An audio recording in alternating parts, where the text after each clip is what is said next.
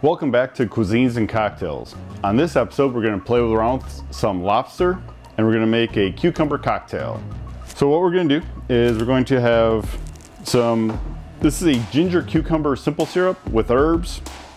We're going to put 2 ounces. And we're going to put 2 ounces of vodka. And we are also going to wet the rim of the glass. And to do that, what you can do is just get a little bit of water in a plate. And then whatever you want to rim your glass with. And today it's a chili lime seasoning. And just roll it around, get a nice even coat.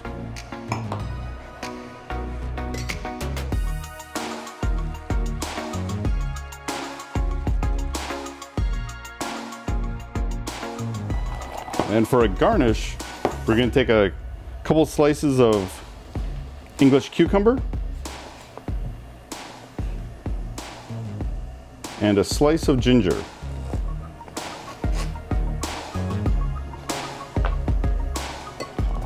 And strain our cocktail into the glass. And it's a light, refreshing, with a little bit of kick cocktail. When we come back, we're going to learn how to break down lobster and make a saffron salad.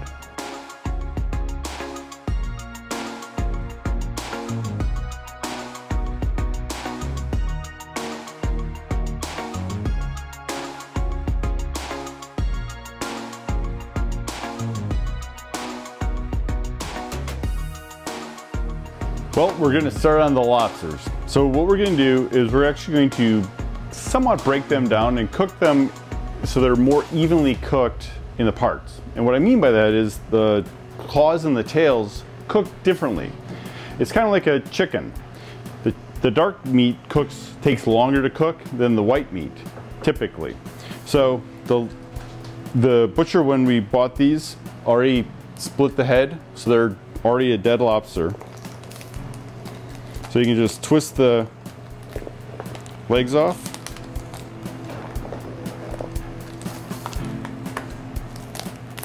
And the claws take about 5 or 6 minutes. And we'll give those a minute or 2 head start, and then we'll throw in the tails and the heads.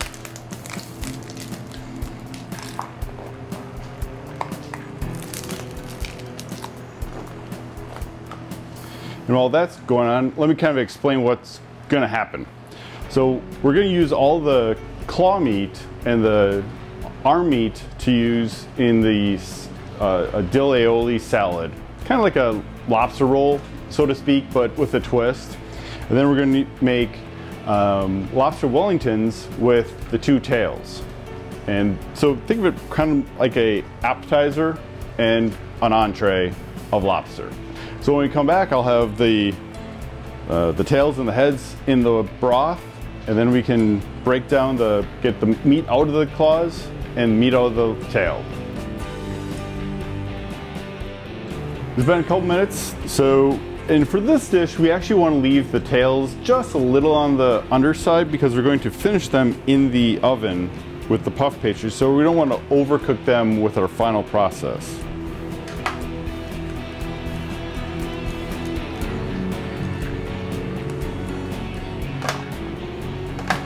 And you can actually use the poached liquid if you want to make a lobster bisque or a lobster stew. You can just use this as your basis if you don't want to make all this into a salad, or you could definitely make it into a soup. But today we're going to play with just the lobster meat. Then we're going to bring a saute pan over. It's been preheating. We're going to let these cool down so we can take the meat out of the shells. And we're going to start on the preparation for the lobster salad and the lobster Wellington. So for the salad, we're going to do some fennel, some celery, red onion, and cherry tomatoes. You want to keep all the onions and the fennel and the celery that we're going to cut up on the smaller side. You don't want to overpower the lobster. So keep it on the small side, a nice fine brunoise or a small dice. A couple stalks of celery. And again, keep it all the same size. And we have some cherry tomatoes. We're going to quarter these.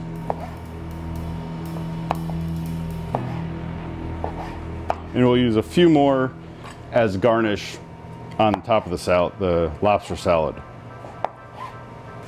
And we're going to crush garlic. Take the end off. And the fennel. And again, fennel is, to me, an underused vegetable. I think it has a wonderful flavor. Gives a little bit of brightness to any dish. Has also a little bit of a licorice anise flavor. And then we're going to cut around the circumference of the fennel. And if you don't cut all the way through on the top side, it can hold its shape for you. It makes cross-cutting a little bit easier. And in our hot pan, we're actually going to put a little bit of olive oil, and we're going to cook the vegetables just slightly. Since it's going into with cooked lobster meat, you should really cook your vegetables just so they're not super hard and crunchy with a nice tender lobster meat. Kind of want it to all be not the same consistency.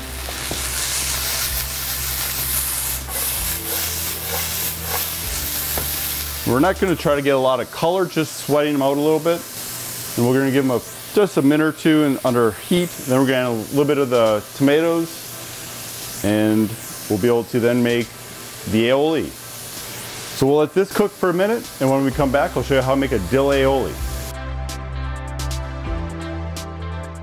So we just put a little bit of saute on the fennel and the celery and onions.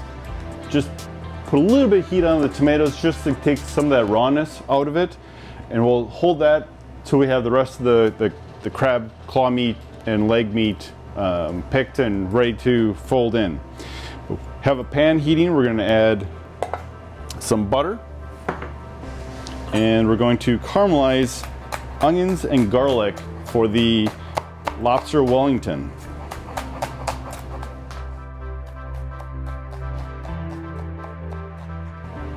Just gonna move the butter around, let it get all melted.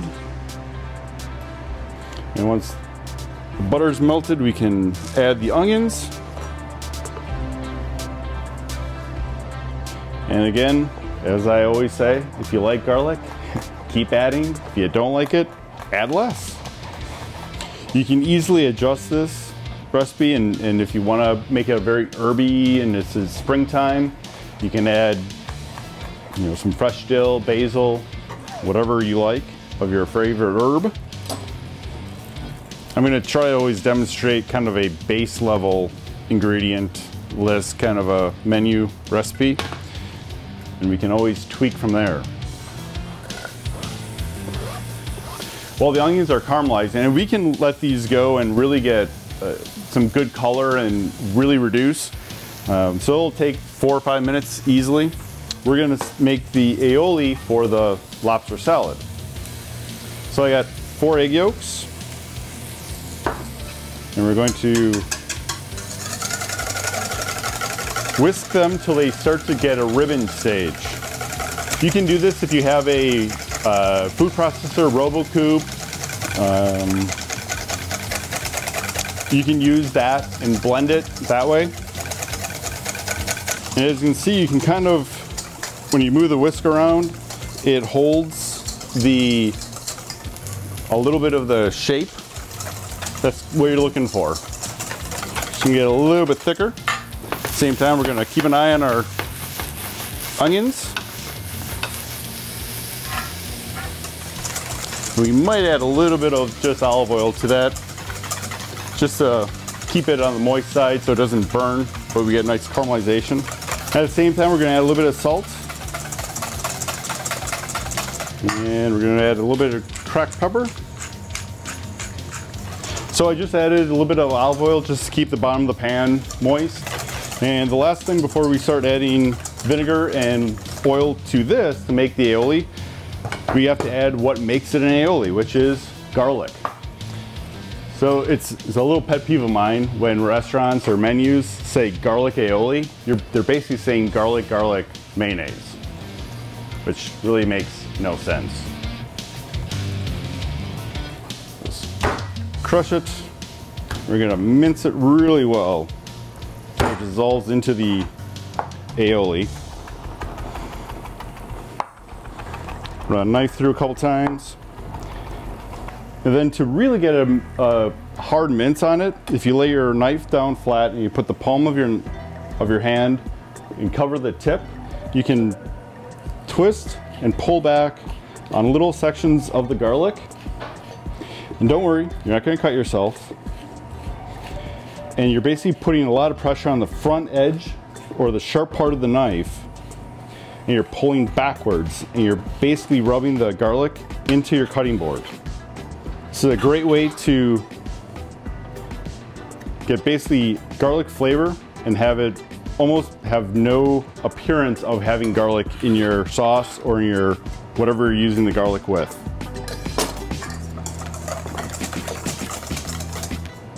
We're going to use a little bit of tarragon vinegar.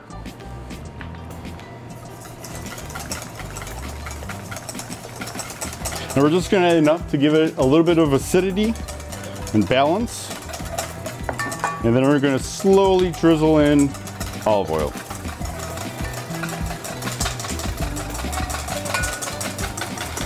And you want to have it a real slow trickle so you can emulsify the oil into the egg yolk as you're whisking.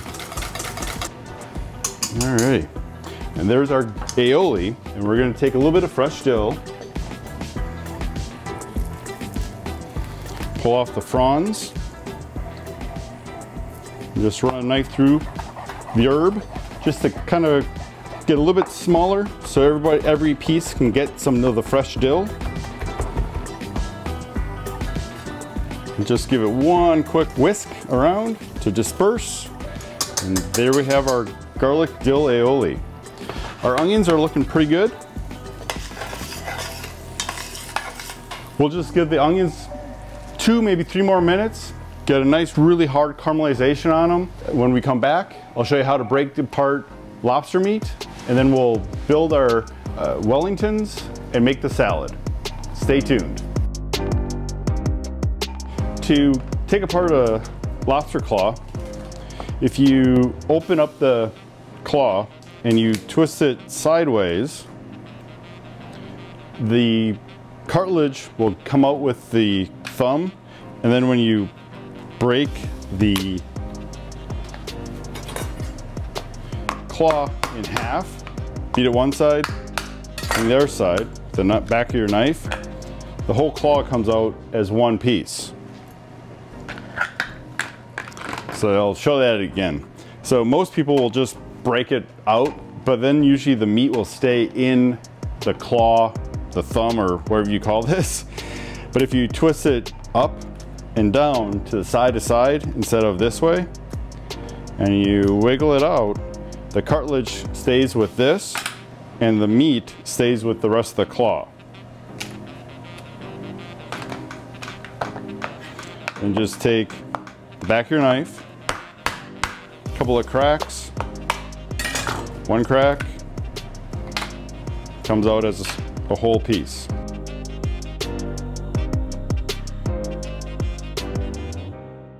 We're going to have just a little bit of meat in the claws, the arms we can dig out. And then to this, we're going to add about equal part of our vegetable mixture with the lobster. And then we're going to add a little bit of our aioli.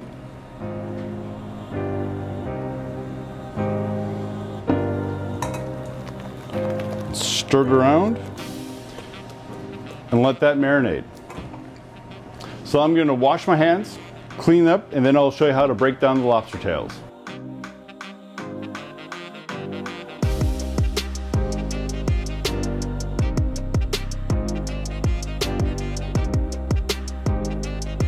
Welcome back. So I took one lobster tail apart, and I'll show you how to do this. All you do is squeeze, pull apart, and the lobster tail comes right out, and you just want to wiggle the tails so you get that full little piece. Throw that in with our broth, and keep making lobster stock. So to assemble, cut a sheet of puff pastry in half. Take some prosciutto,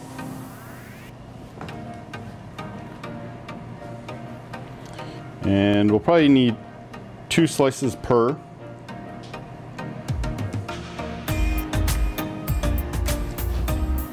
One, two. We have our caramelized onions and garlic from earlier. We're going to spread this out.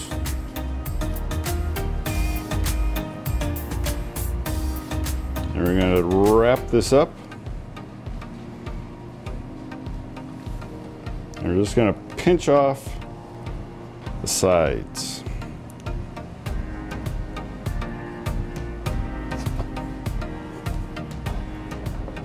Trim off the extra puff pastry.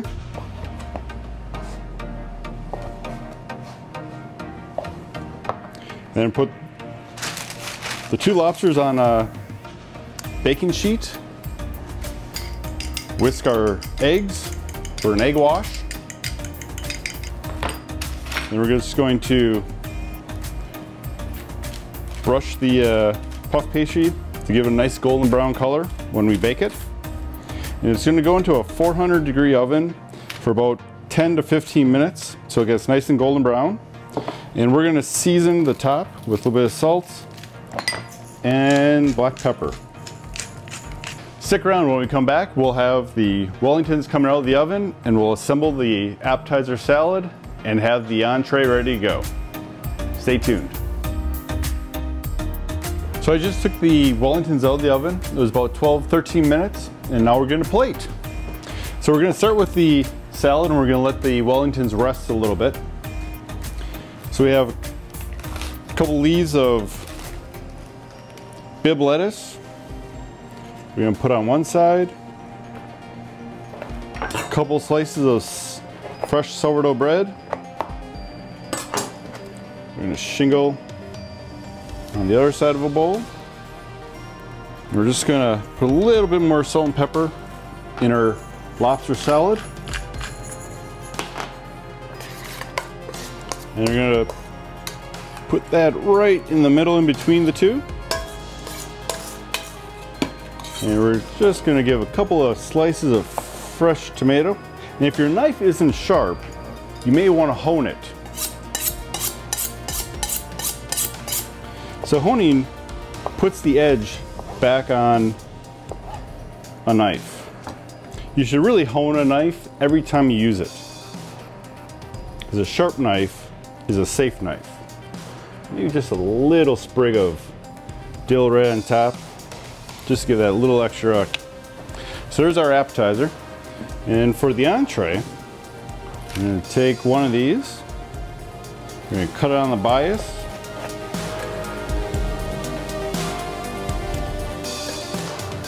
Serve back to back. And then for this is a channel knife. A lot of times this portion is on the end of a zester. And what you do is you start on one side of a lemon or a lime, and you can make really long single strands of zest. We're just gonna go around the lemon a couple times.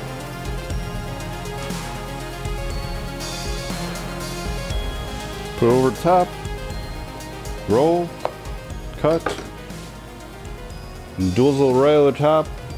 It's just a simple, give it a little citrus. And there we go.